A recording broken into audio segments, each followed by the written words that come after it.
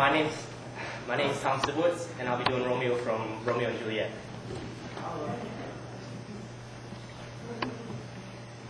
He jests at scars that never felt a wound, but soft, lightly yonder window breaks. It is the east, and Juliet is the sun.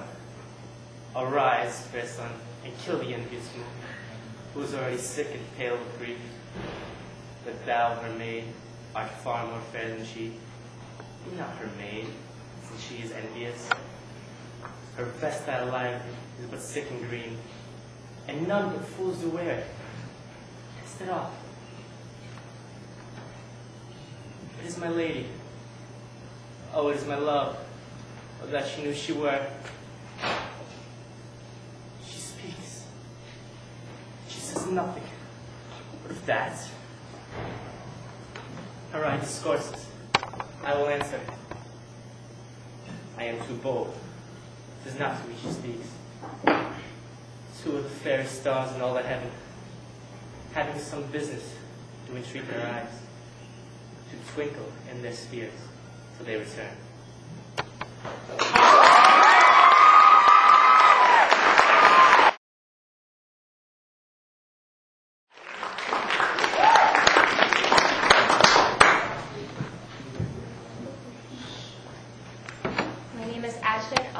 Juliet from Romeo and Juliet.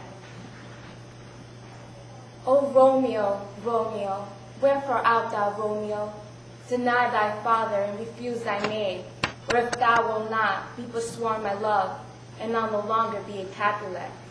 'Tis but thy name that is my enemy, though art thyself, though not a Montague. What's Montague? It is nor hand, nor foot, nor arm, nor face, nor any other part belonging to a man, or be some other name. What's in a name that which we call a rose, by any other name would smell as sweet? So Romeo would, were he not Romeo called, retain that dear perfection which he owes without that title. Romeo, doff thy name, and for thy name, which is not part of thee, take all myself.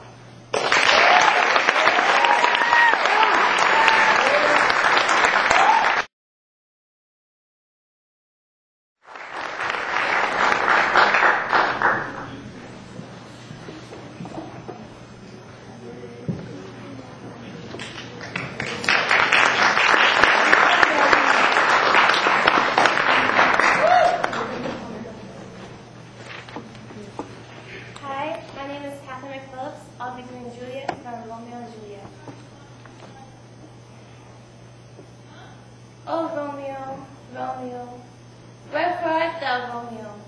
Deny thy father, refuse thy name, or if thou wilt not, be but sworn my love, and I will no longer be a Capulet. 'Tis but thy name that is my enemy. Thou art thyself, though not a Montague. What's a Montague? It is nor hand, nor foot, nor arm, nor face, nor any other part belonging to man. Oh, be some other name. What's in the name? That which we call a rose, where any other word was small and sweet, so Romeo would, were he not Romeo called, retain that dear perfection to which he owes without that title. Romeo, doff thy name, and for that name, which is no part of thee, take all my soul.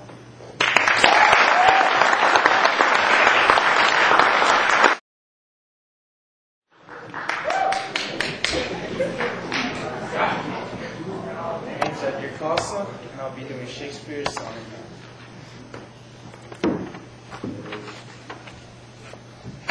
Is it for fear to wed a widow's eye, that thou consumest thyself in the single life? Ah, if thou wishless, shall have to die, the world will wail thee like a makeless wife.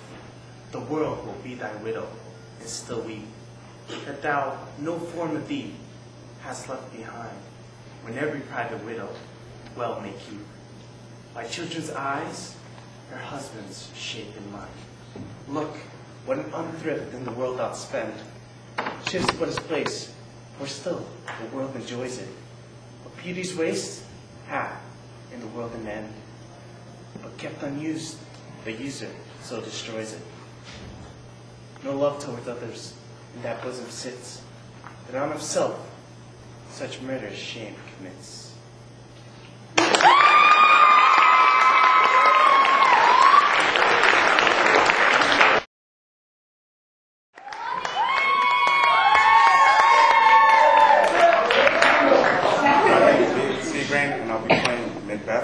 tragedy of Macbeth. If he should have died hereafter, there would have been a time for such sorrow. Tomorrow, tomorrow, and tomorrow creeps in this petty place from day to day, to the last syllable of a quarter time. And all our yesterdays have lighted fools, the way to dusty death. Out! Out with these candles! Life is but a walking shadow, a poor player who struts and frets his hour upon the stage. It is a tale told by an idiot full of sound and fury, signifying nothing.